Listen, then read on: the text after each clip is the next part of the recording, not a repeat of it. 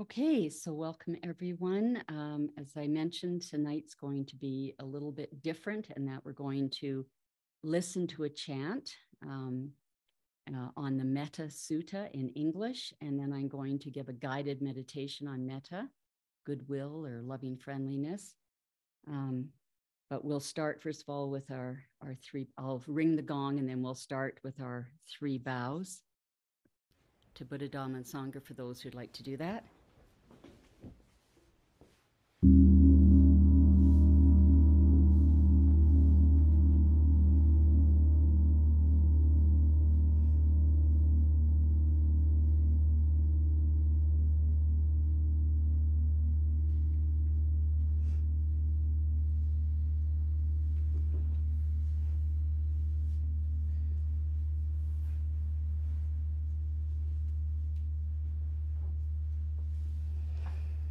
So we're studying the Pāramīs, the 10 beautiful qualities of the mind that we want to cultivate. And we're on number 9, which is metta, goodwill, loving friendliness, loving kindness. And another translation that I likes is acceptance of reality. So we're going to listen to Sobhana. She was a previous steward at Birkenforest Monastery, and while she was there, she did this recording.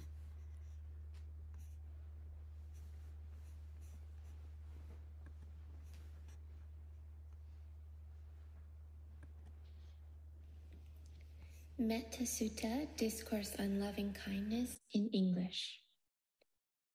This is what should be done by one who is skilled in goodness and who knows the path of peace. Let them be able and upright, straightforward and gentle in speech, humble and not conceited, contented and easily satisfied, unburdened with duties and frugal in their ways, peaceful, calm, and wise and skillful, not proud and demanding in nature. Let them not do the slightest thing that the wise would later reprove, wishing in gladness and in safety. May all beings be at ease, whatever living beings there may be, whether they are weak or strong, omitting none, the great or the mighty, medium, short or small, the seen and the unseen, those living near and far away, those born and to be born, may all beings be at ease. Let none deceive another or despise any being in any state. Let none through anger or ill will wish harm upon another, even as a mother protects with her life her child, her only child.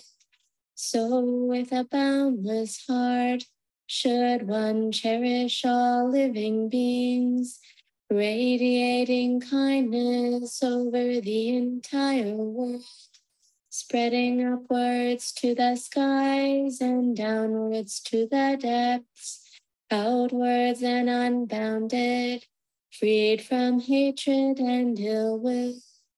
Whether standing or walking, seated or lying down, free from drowsiness, one should sustain this recollection. This is said to be the sublime abiding, by not holding to wrong views, the pure-hearted one, having clarity of vision, being freed from all sense desires, is not born again into this world.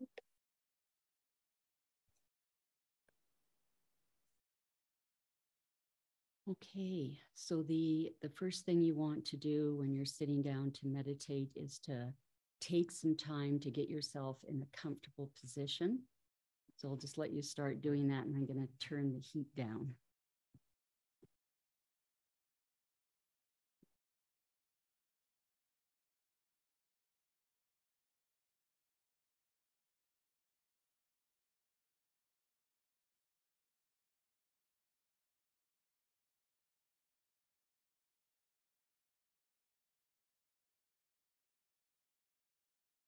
So if you need any props, there's still some props left over there in the corner. You want to make sure that your hips are the same level as your knees. Otherwise, you kink off, like you might want something more underneath of you. Otherwise, you have a tendency to kink off the nerves or the blood circulation, and then you get uncomfortable. Another common problem is the shoulders dragging down. And so if you get sore upper back or shoulders, if you put a cushion or something under your hands, it sort of props them up a bit and makes it a little more comfortable. We want to be comfortable, relaxed, but not sleep-inducing in our posture. We want to stay alert, comfortable, but alert. So it usually means a straight spine. And we'll just do a body scan just to check to make sure that the body's as comfortable as it can be, because we want to bring our attention inwards and settle our mind. And that's kind of hard to do if we're having aches and pains. So this is important to take some time to do this at the beginning. So just start with your scalp. Just let all the muscles of the scalp just be really loose and relaxed. And then the muscles around the eyes, just very relaxed. And coming down to the jaw, allowing all the jaw muscles to be loose and relaxed.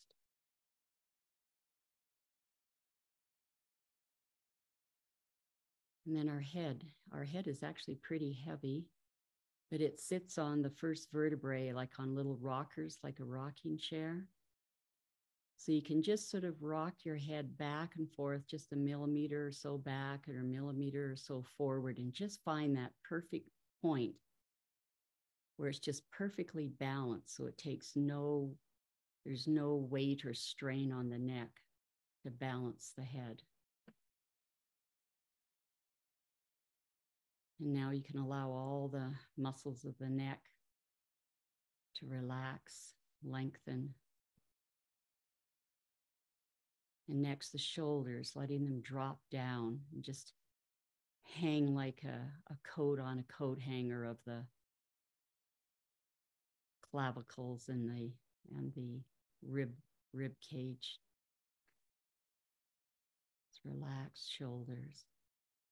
Continue down the arms, the upper arm muscles, just letting the muscles lengthen and relax on the long bone, the muscles of the forearm, and all the little muscles in your hands.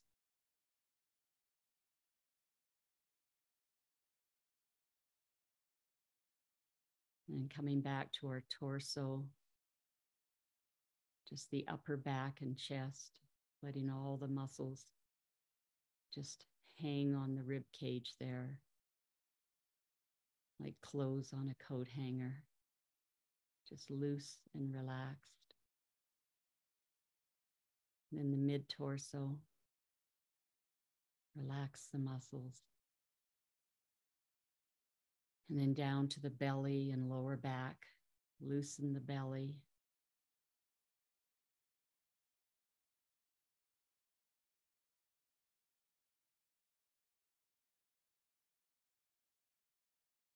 And our pelvis, just feeling yourself comfortably supported by the chair or the cushion. So all the muscles of your hips can just relax. and down to your thighs. They're fully supported by the chair or floor, so just allow them to lengthen and relax. The muscles of the lower leg, loose and relaxed. And all the tiny muscles of the foot, of the feet, nice and relaxed.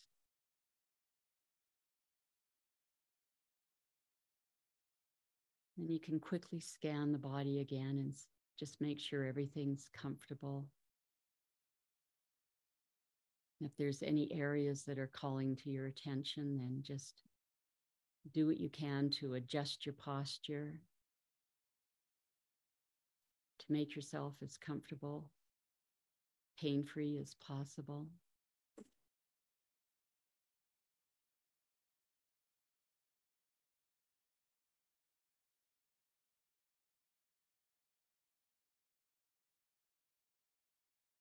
And when the body's totally relaxed,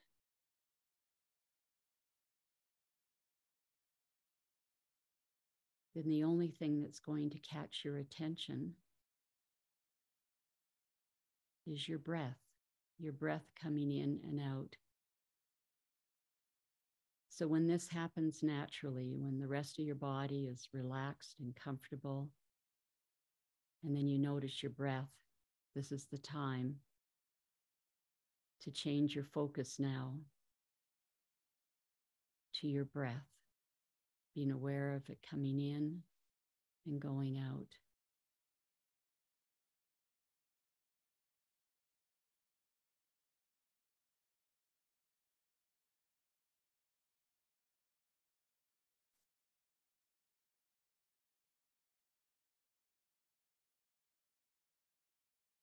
So just enjoy that sensation, the comfortable sensation, just sort of like waves coming in on a shore and moving out again. The breath coming in, going out.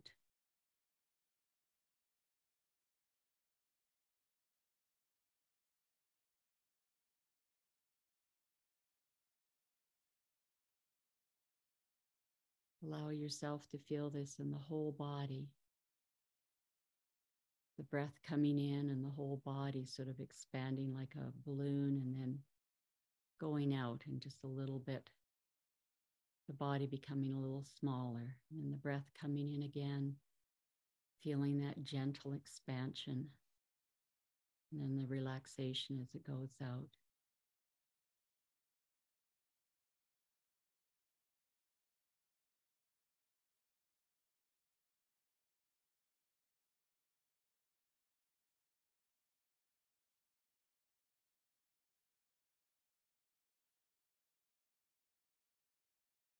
And we can say some phrases.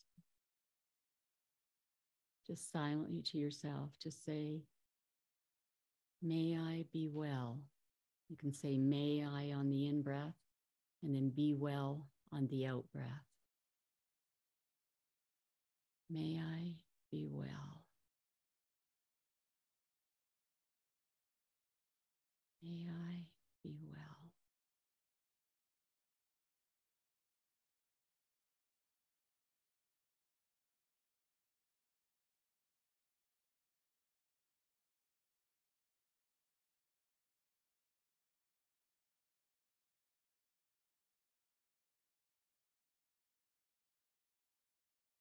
And now change the phrase to, may I be happy.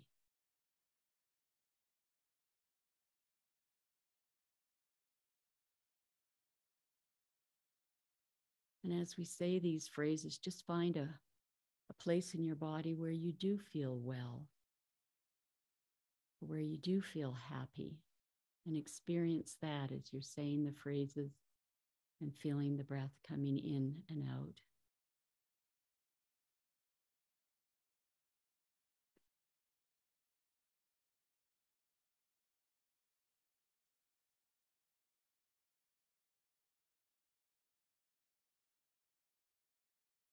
Now we can change the phrases to, may I be peaceful. And just see if you can find some place within you that feels peaceful. And be aware of that as you say the phrases and feel the breath.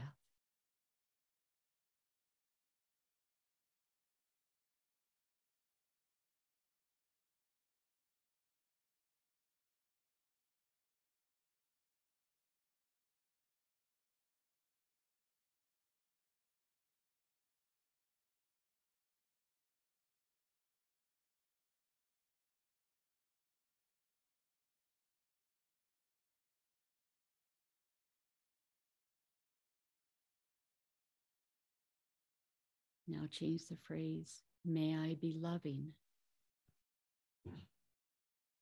And again, just find a place within you that feels loving. May I be loving.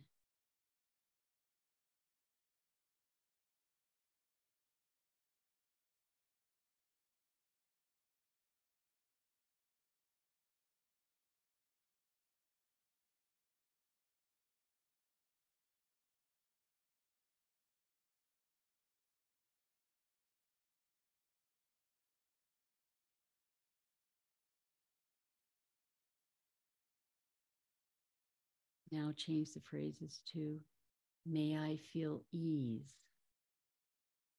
And just to find a place within you that feels at ease right now.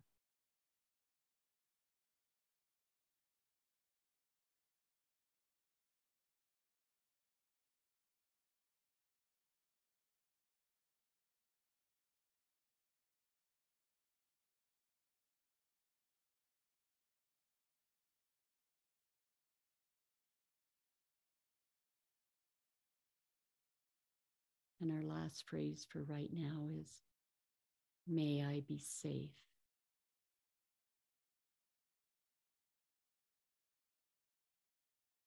So find a place within you that feels safe.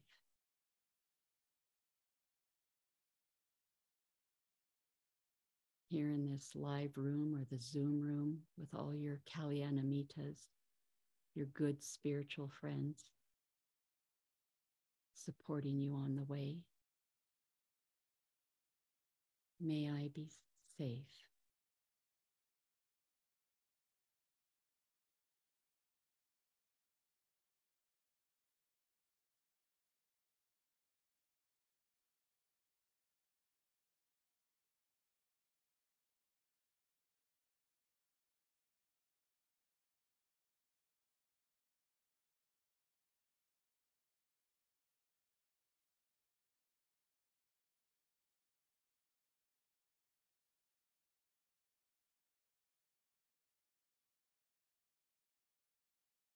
Notice if you have a sense of warmth within the body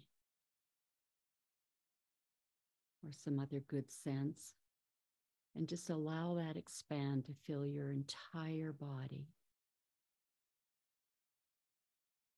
with this good feeling.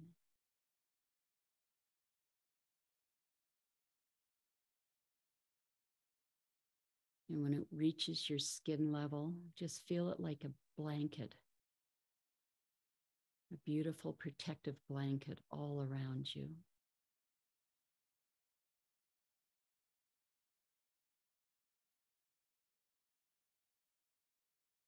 And then allow this feeling to expand outwards into your aura surrounding your body.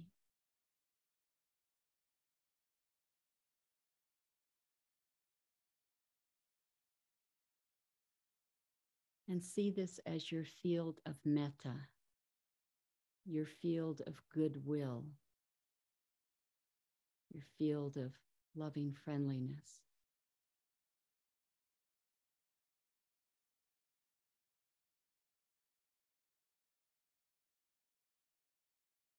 And now image a very good friend stepping into your field of metta, your field of goodwill.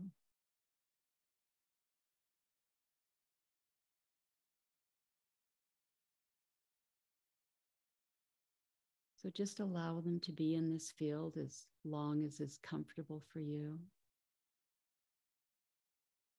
And then when it feels like enough, you can have them just step back, step outside of it.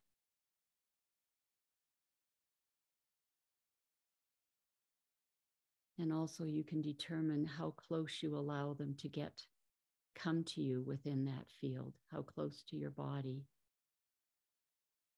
you allow them to come towards you.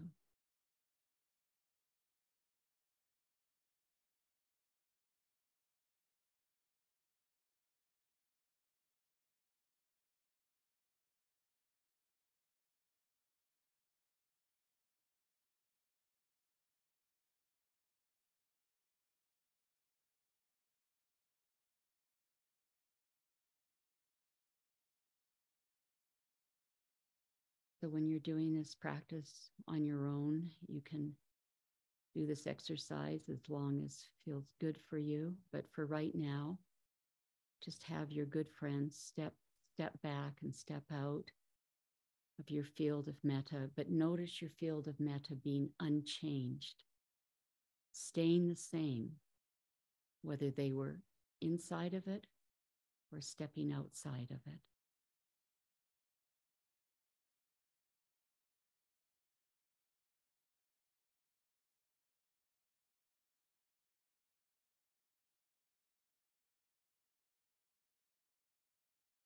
And if you feel ready, now have a neutral person, someone you don't have strong feelings of love towards or ill will towards, just maybe a person you pass on the street, or you just sort of a person you know peripherally. Just have a neutral feeling towards them. Just allow them to step inside of your field of metta. Again, just as far in as is comfortable for you, and just as long as is comfortable for you.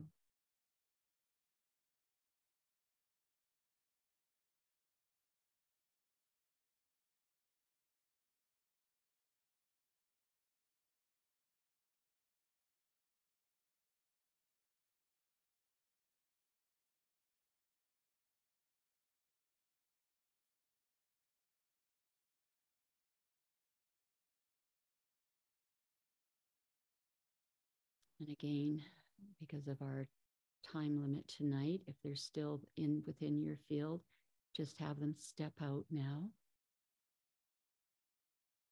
And if you're ready, only if you're ready,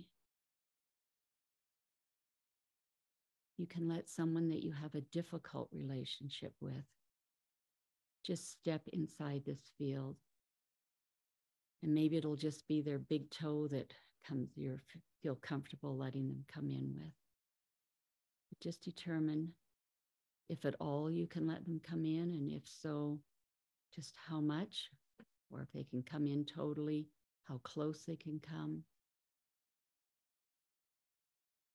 And also be aware of how long it's comfortable for you to have them in your field of metta. And when it's enough, you can have them step out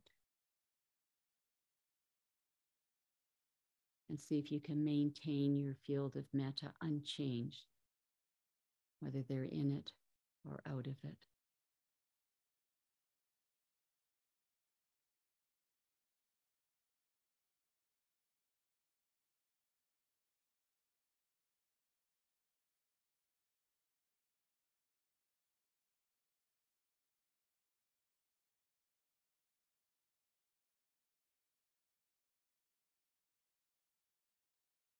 So I'll finish speaking for now, and you can continue to play with your field of metta, letting people in and having them step out. Or you can return to your usual object of meditation for the next 10 minutes or so.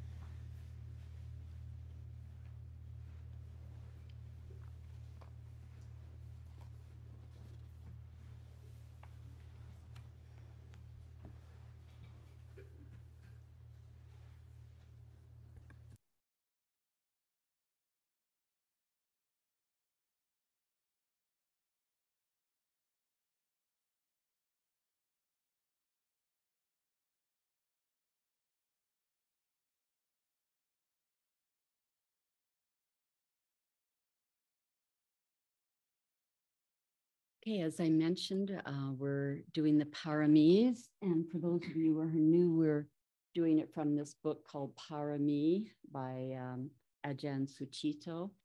We have one copy of the book left, hardcover. So if anybody would like that, it's here. And for those of you who don't have a copy, you can just go to the Amaravati UK website and you can get a PDF of it on their website. So the Pāramī are as I mentioned, the beautiful qualities of the mind that we want to develop. So metta, lots of different translations. So it's basically do unto others as you would have them do unto you. Bhante Gunaratana likes the translation loving friendliness rather than loving kindness, because he feels it's sort of more on a sort of an equal level rather than, you know, I'm doing better than you, so I'm going to be kind to you, but sort of more that's on a vertical scale. So he likes the friendliness thing because it's more on a horizontal scale, and he feels that captures the meaning better. Also known as goodwill, and Ayahimsa has also heard the translation, and she really likes the translation, acceptance. Yeah, because I guess if you accept things, then you're, goodwill or loving friendliness is sort of the opposite of ill will. So if we're not accepting things, usually we're in a bad mood or feeling negative. And so that makes sense. If we're accepting, then we can better able to have goodwill. So metta is abundant. It's not sort of a small thing. It's something that we spread in all directions, exalted, without boundaries, and as mentioned, free from ill will. It's the opposite of ill will.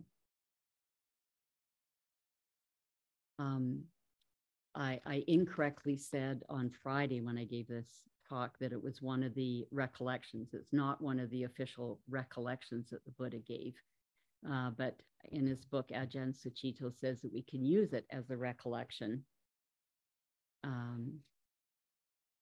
So he's saying, like, during the day, you can just take a couple of minutes and just pause and recollect how you've been the recipient of freely given goodwill, how others, just remember how others have freely given their goodwill to you.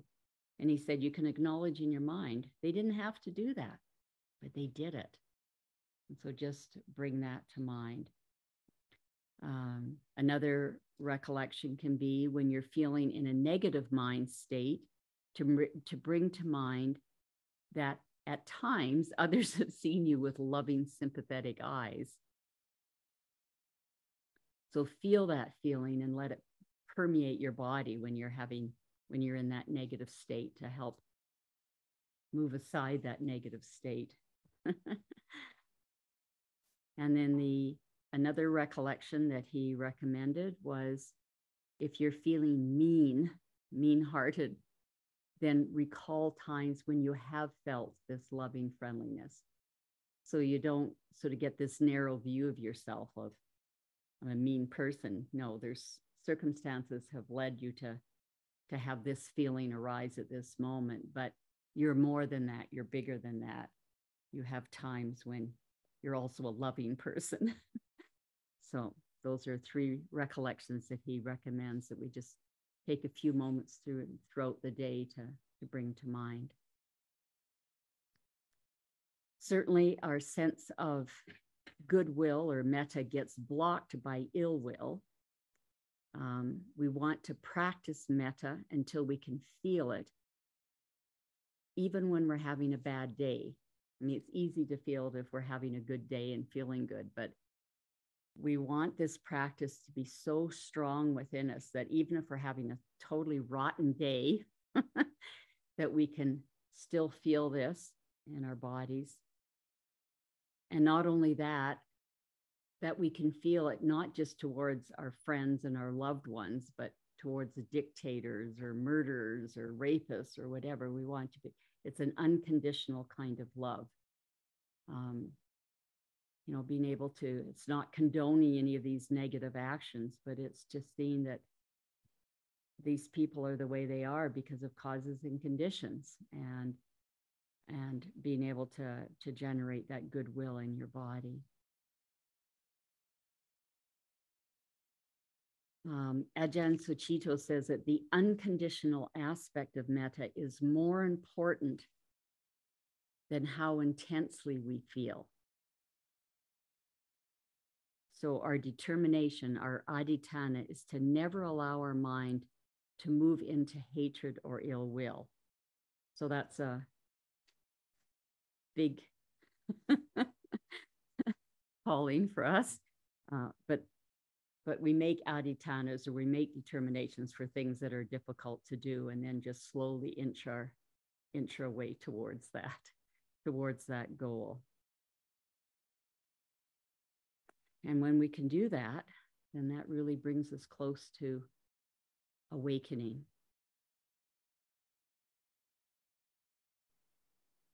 In relationships, our ignorance often tells us there is something wrong with ourselves or with other people. So if we're always walking around feeling we have to improve or the other person has to improve, that really kills any sense of appreciation or joy. It's a joy killer. So we have to be on the alert. We have to watch our minds for these thoughts arising. And we have to hold the intention for a happy life and look on relationships in a kind and generous way. Metta is non-aversion. So we want to release others from being the objects of our projections, our desires, our idealism. That's a biggie. We need to release other people from having to live up to our idealism, our unfulfilled wishes, or our needs. We don't have to coerce others to be like us, and we don't need to make ourselves to be the same as others. And we don't need to win people over. We don't need to feel compelled to prove ourselves.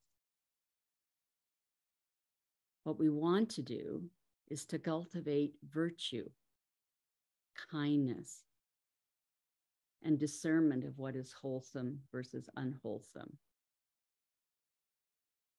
That's what we're wanting to be focusing on, not trying to prove ourselves. So metta can be really used as a healing tool. We accept all our negative mind states as conditioned visitors to the mind and then work with them. There's nothing to hide or to dread. These negative thoughts and difficult emotions are not permanent. And they're not mine. They're not me or mine. They are due to basic instincts for survival, shaped by our past experiences. So empathy is understanding that when we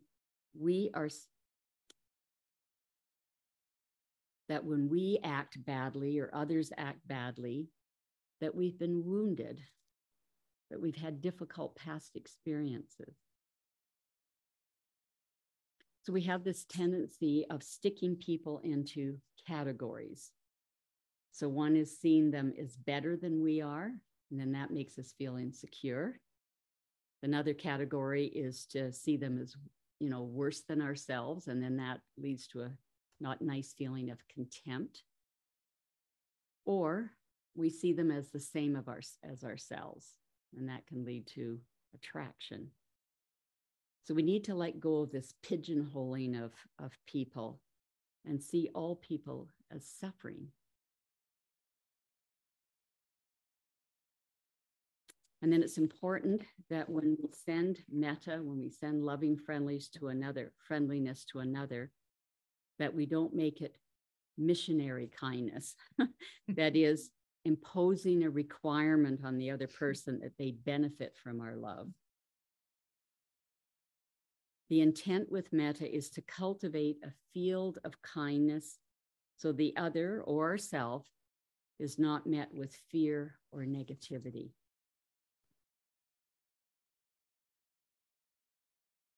And it's important to know that we can't really truly bring metta or loving friendliness to others if we don't feel it for ourselves.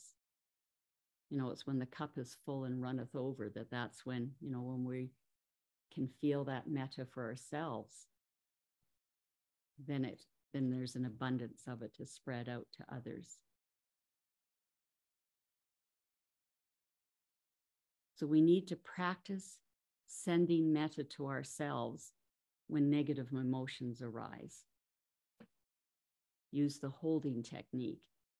We've got a lot of new people here. So the holding technique is when we have an emotion or whatever, usually there's thoughts in our head that are going along with that emotion. And the holding technique is sort of to lovingly hold ourselves like we'd hold a hurt child. Because when we're feeling negative, we're the child, we're the being that's hurting right now. So we want to lovingly hold our attention, but not up in our head, because up in our head is all these negative thoughts. Like, why did they look at me like that? Or why did they say that? Or how could they do that?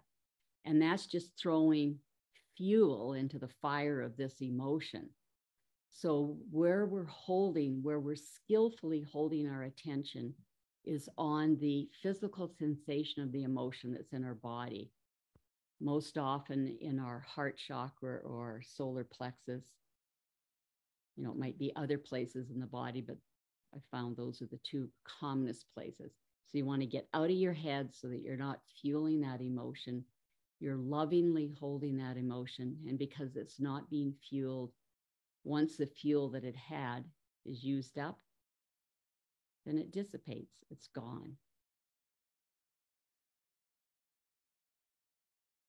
So that's a really, really important practice, this holding technique. And then when we learn to send metta to ourselves, when we're having negative emotions, then we can start sending it to other people when they're being negative.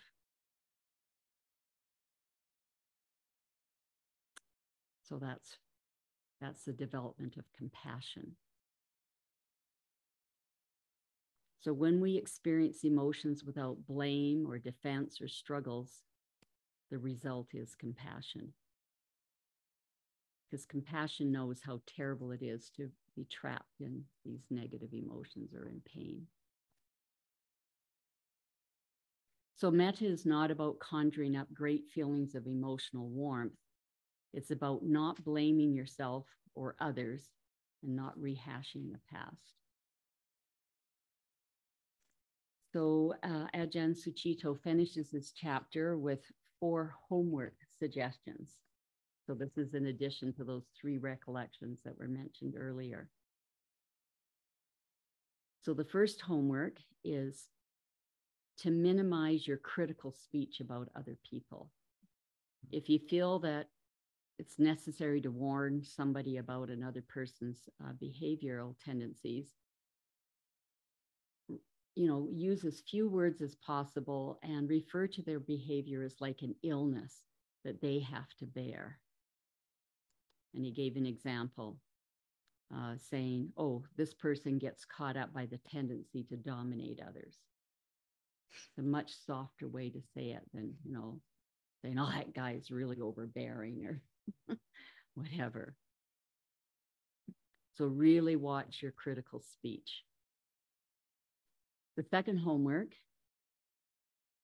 is to notice situations where you get irritated and then use these to do your metta practice. Extend a warm heart to yourself or to others around you. The third homework is to notice self-critical thoughts and practice metta to yourself. And the fourth is to not put people into categories. So I mentioned the three broad categories. They're better than me, they're worse than me, or they're the same as me. Try to let go of this, of the categorization, and accept people just as they are, because however they are, whatever behavior they're doing at the moment, they're much bigger than that. Okay, so that's all I want to say tonight. So we've got plenty of time to discuss this topic of metta or ask questions.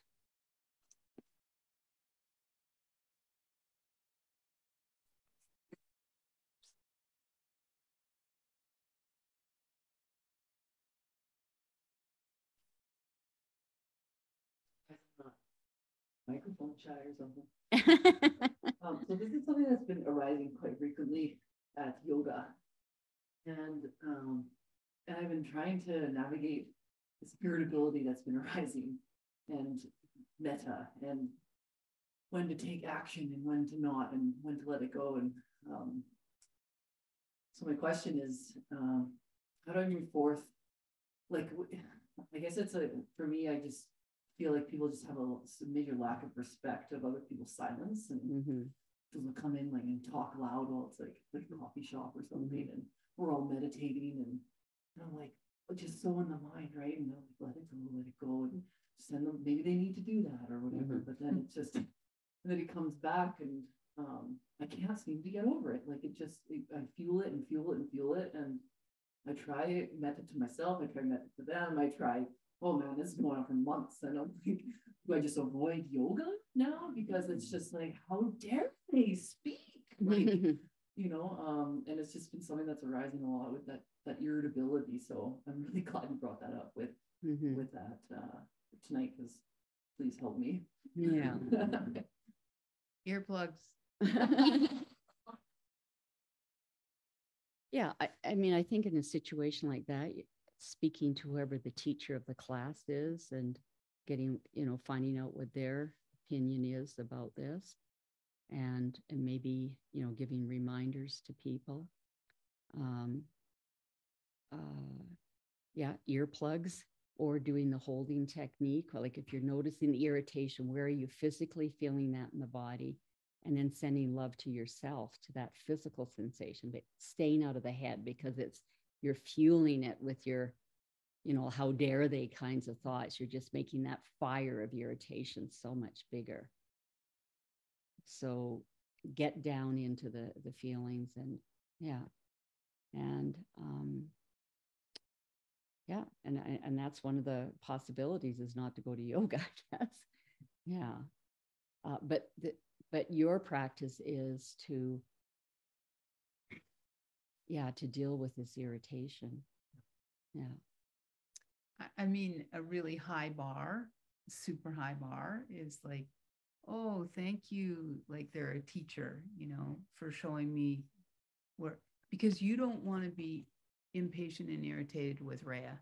And I mean, that's going to come, and so getting to see your irritation, it is hard, but there is actually a lot of wisdom in that, oh, this is, and start with the, like, bless my heart. I can get pretty quickly, easily irritated. And I really think it's that phrase that Sanghamitta used, that idealism. I think as soon as there's this expression, don't keep shooting off on yourself, like sort of a play on words, but it's shooting, that I shouldn't be like that. I shouldn't feel this way. I shouldn't think this, and then we put it out too, like you shouldn't be talking in yoga. You shouldn't, the shooting. It's really familiar, close to another word, it's like, yeah. It's that idealism. And what happens is that we end up suffering. We have all these ideas about how the world is supposed to be and how people are supposed to be in this environment and that environment. And that's it. We're just setting ourselves up for a lot of misery. Yeah. Mm-hmm. Yeah. tonight I shifted and I started saying, so it's like this now. Yeah. So it's like this now. Yeah. Like I could go over and be like, what do you think, it's a coffee shop? Like, where are you about? Or I could like politely go after, hey, would you mind respecting silence? All these, ideas are coming up. And then, I just started saying, so it's like this. So it's like this now. And just really because of exactly it, it's directly correlated to my 10-month-old daughter that there are things that, but it gets quite heated in there. Yeah. No, it's really intense being a parent. And then you see all your idealisms, how things should be and how you should be. And that's so, you can't, you just can't. I mean, no one can. Yeah. And on that note, I just wanted to say for people who were here last week, because I had that horrible conversation with my son on the phone. And I just want to say he texted me and apologized for being so grumpy. And then he texted me again and said he actually got super sick the next day. Like he was so off. It was really a terrible call. But I just wanted to exonerate my dear son. Yeah.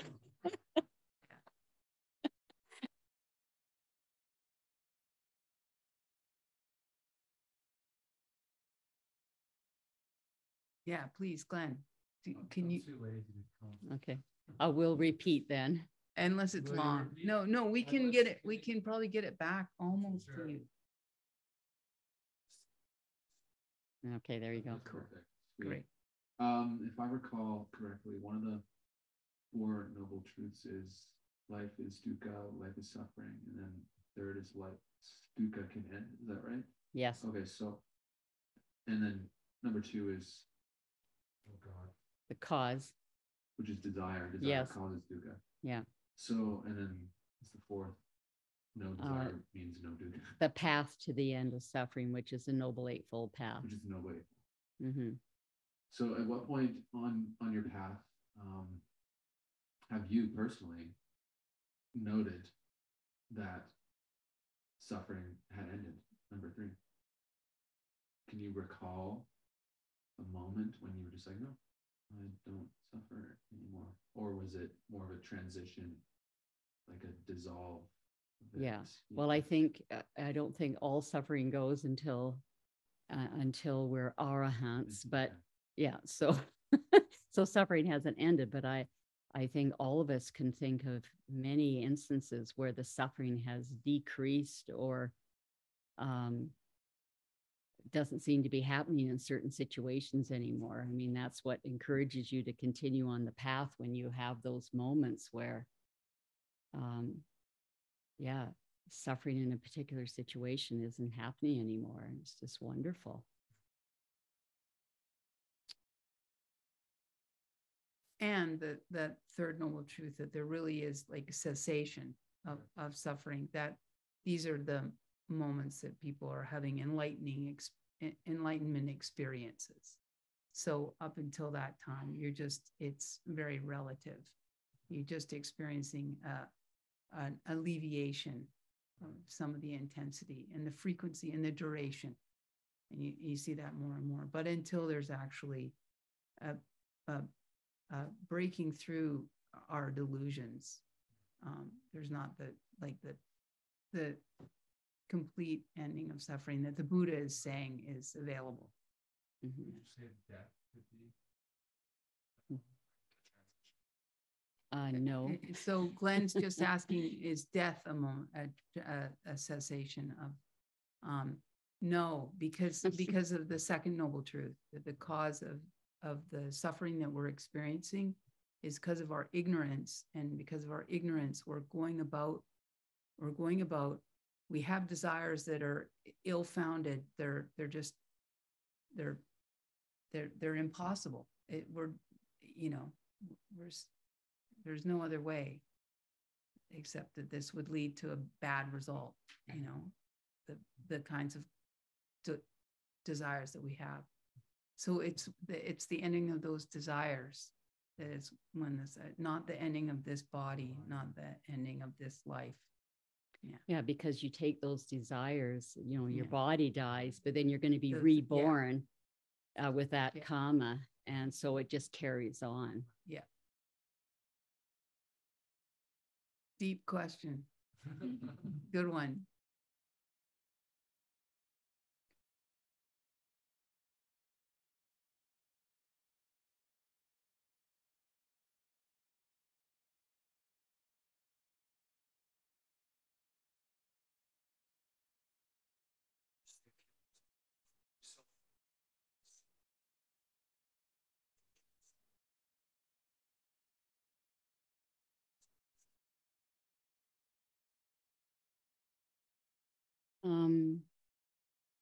Yeah. A lot of people will start their meditation with, well, actually, I'll let Sarah speak in a moment because I think this is your major meditation. But a lot of people will start their meditation, do 5 or 10 minutes of metta and then move to breath or whatever their object of meditation is. But some people have it as their major meditation object. And Sarah, do you want to say a few words? And give her the microphone. It's hard to sit in a way that I don't have my back to someone. Yes, my vehicle of meditation, I use the Brahma Viharas. So metta, acceptance or loving friendliness, karuna, compassion, mudita, sympathetic joy, and upekkha, equanimity. But how I use metta is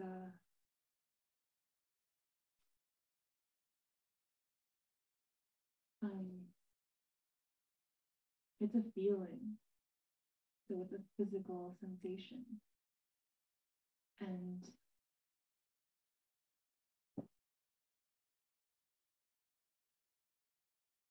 when I sincerely touch into that physical sensation, just a light attention to it allows it to grow. And the Buddha gives 4 beautiful similes of feeling these positive sensations in the body and permeating and suffusing the body with these beautiful qualities. And that's what happens naturally when the mind rests on them. And if I would just say it, 2 things, I would say the feeling, it's a real physical, tangible feeling.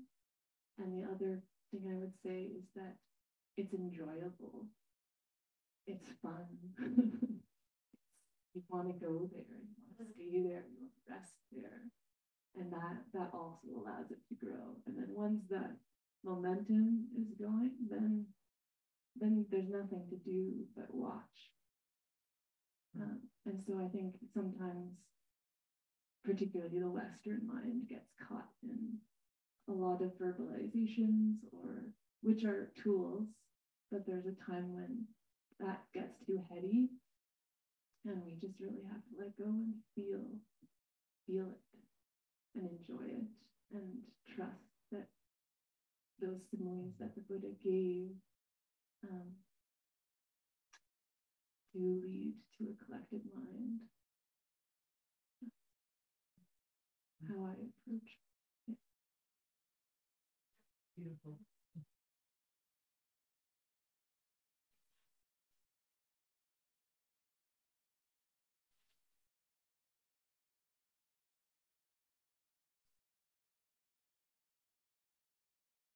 So Melissa's asking Sarah, Melissa from the back is asking Sarah about what Sarah said, that it's a physical feeling and there's a lot of joy. And Melissa just asked, has it always been like that for her? Yes, that's how I was taught. And that's when my meditation really took off, because it felt healing and enjoyable. And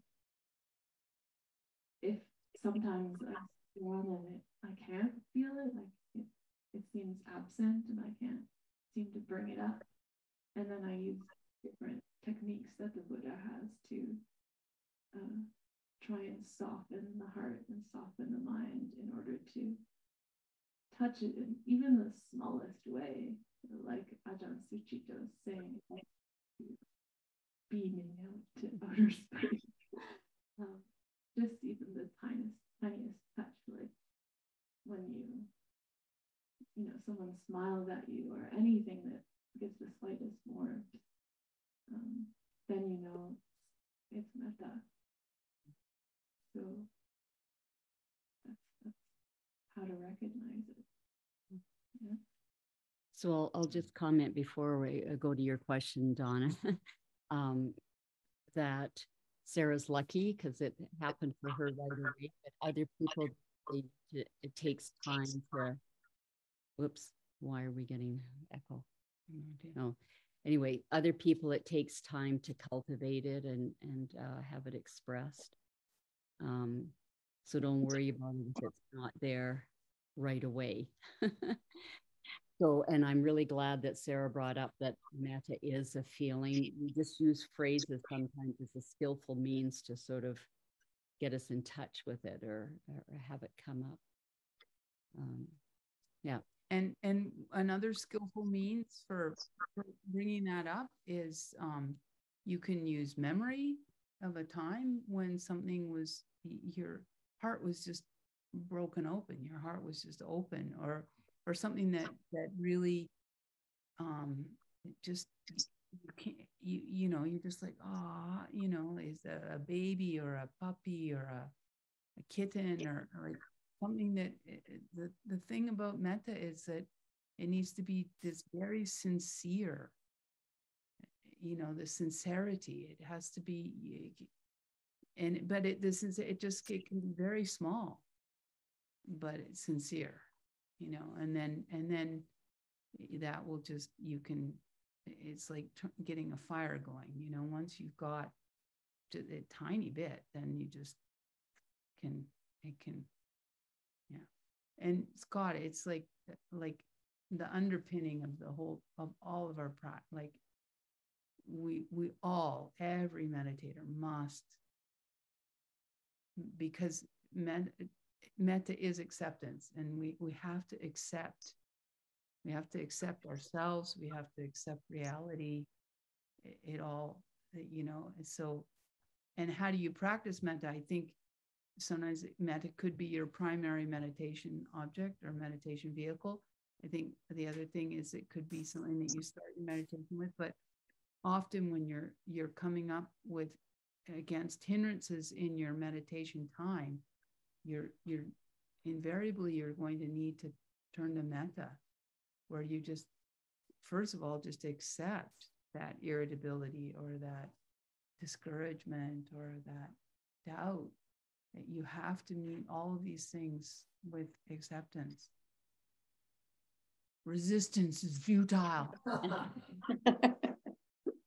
Although we try it over and over and over. Okay, Donna. So for me, metta came into my life at probably the darkest hour. I was using metta together with fast walking meditation to just get a hold of myself and try to get in touch with something that was beautiful. Mm-hmm. So I did a lot of hours of walking meditation with metta. And I don't know if that's the right way to do it, but it worked for me. Yeah, that's great. Thank you for sharing.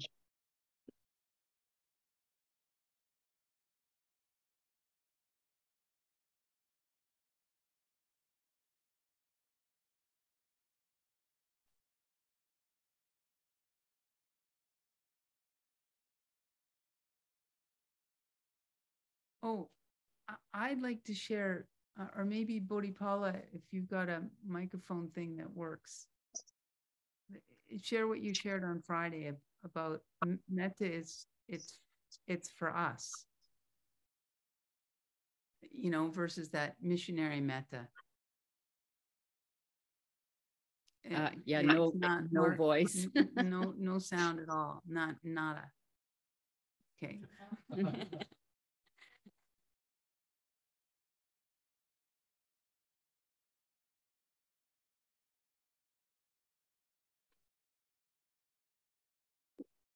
Okay, now? Yes. Great. Yeah, one of the settings, it just auto switches on me. It's very weird. Okay. So what I was talking about last time, perhaps you'll relate to this experience, is you're trying to generate metta, and could be just in your meditation, or it could be in a real experience where you're faced with someone who's saying something that's causing you to feel uncomfortable or irritated, and you want to generate metta. You feel like, okay, I'm supposed to generate metta, and it's almost like you're pushing it and out and pushing it towards that person in the hopes that somehow you're going to change their mind, that your metta will have an influence. And we go in Buddhist circles a little bit back and forth over the ability of anyone to influence other people's mind states. Sometimes we talk as if that's possible, but I think it's better to err on the side of it's not possible. And in fact, after that last talk, I read a sutta, which Sarah will know very well, the simile of the Saw Sutta, but the heart of it is really clear, where the Buddha is saying, okay, you can't control circumstances, and you definitely can't control other people and what they say and when they say it and how they say it or what they do or anything. Like, he really goes through the list, and he says, but you're still in those moments, if you start hoping that that's not going to be the case, you're going to reap your share of weariness and frustration, you know? So this kind of missionary metta feels like it could have that effect, but no, it's not like that. The metta, what does it do? He says, in those circumstances, you're generating metta, particularly in the way that Sanghamitta kind of was coaching us. You create a field, or another way of thinking about it, depending on how you experience your mind, is you're filling the space, the field of perception, your entire experience, your entire world, field of perception, what's happening. Anyway, so, or another way of thinking about it is, I have to fill the space between me and thing with this emotional tone that then will transform your experience, because it's going to allow those perceptions to arrive in a completely different mind space, right? Those perceptions are coming in, and the magic of it is, if it's very strong and well developed, and the Buddha describes it as so developed, it's like a cat skin, beautiful analogy that will make no sense to most of us. But I think of leather, beautiful soft leather that you've worked and worked with your fingers, and you've rubbed oils into it, and the whole piece of leather that is this bag is now soft and malleable and gentle. So he says, if you have that, all those perceptions that are coming in like darts or arrows towards you, they cannot make that bag rustle and crackle the way stiff leather does. So you're softening the mind and making it able to allow those perceptions to come in without having the kind of harsh effect that they used to have, or didn't have that beautiful field of perception already developed. And it just by fluke, and I'll finish up quickly, in another kind of Zoom meeting that I attended, one lady, she said, oh, you know, this is like that beautiful image in the scriptures where Mara's armies are attacking the Buddha, I think, just before his enlightenment, and they're throwing arrows at it. And as they hit his perceptual field, they transform into flowers. And that's a great image for what the field of metta can do for you. So it's when we say, so Ajahn Soni always says, we're do us for our experience, to transform our experience, not to change other people or have the expectation that you could possibly control anything around you. Anyway, I'm done. Yeah, the that elderly monk that was tortured, you know, and then escaped Dharamsala and was interviewed by the Dalai Lama, and you know, and his fingers were all sort of going all different kinds of angles from being broken so many times in the torture, and yeah, and you know, he was just constantly sending metta to the people that were torturing them, and just thinking these poor people must be living in hell to be able to do this to another human being, you know, and yeah, so it's how he survived. And the Dalai Lama asked him if he was ever afraid. Yeah, and he said he was, and what he was afraid of was not being harmed. He was afraid of losing his metta. He was afraid that at some point he'd lose his compassion. Yeah. Really. I did weep when I read that story. Yeah. So I really in the basic lessons on our website, under teachings, under basic lessons, the 8 basic lessons, the lesson on, I think, love and joy. At the bottom of the first sort of introductory paragraph before you get to the big PDF download, there's a link to a series, 10 different talks by Bhante Sujato, and metta is his main form of meditation, and anyway, it's a really beautiful series of talks where he really goes into depth helping you to develop metta. So if you're interested in this, I really encourage you to listen to those 10 talks. They're very beautiful. And that's where you can find the link.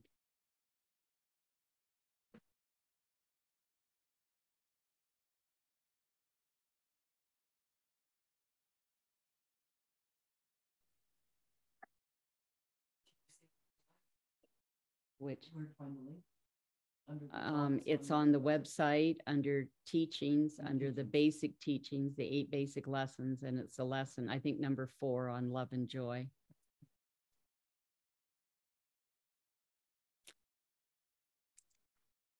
So nice to see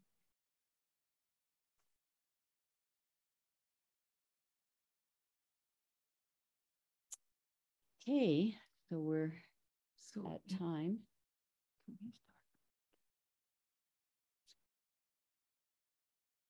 Okay. Is that good? Yeah. Great. So I was just saying that, you know, we've just generally been unlocking the front door, but we can keep the back door unlocked as well. So maybe the first few people that come can park in the back. There's place for 4 cars, because we've already got 1 car parked back there, but there's place. So you'll sort of figure out who's the first here, who brings a car. And if the first 4 people can park back there, that'll help the congestion out on the, and then once all the parking spaces that are in front of this property, which is 2 properties wide, if you parked on 5th Avenue, that's sort of like the ends of the rows of houses. So I think that's pretty safe to park on 5th. Then you're not in danger of blocking anybody from getting into their own driveway. Excellent. Okay, so we'll close, and it's the first. Are we still on the 7th? Or yeah, we're on the 7th. So, so our closing is the first Brahma Vihara on metta. So that's very appropriate. May you be well. May you be happy. May you be peaceful. May you be loving. May you be calm. May you be safe. May no problems come to you. May no difficulties come to you. May no harm come to you. May you meet with spiritual success. May you have the patience. May you have the strength, the courage, the determination, the inner clarity and the wisdom to meet and overcome the inevitable difficulties in life, to meet and overcome the inevitable problems in life, to meet and overcome the inevitable frustrations in life, and to meet and overcome the inevitable failures in life. May the whole of our hearts be filled with loving friendliness. May every cell of our bodies be filled with loving friendliness. May every level of our consciousness be purified by loving friendliness. May we build a healthy, happy aura of loving friendliness all around us, through which no evil thought, word, or intention, or any form of harm may penetrate, but from which loving friendliness may radiate in all directions, and may we be protected. May the merit of our practice be shared with all sentient beings, named and unnamed. Lise, Blair.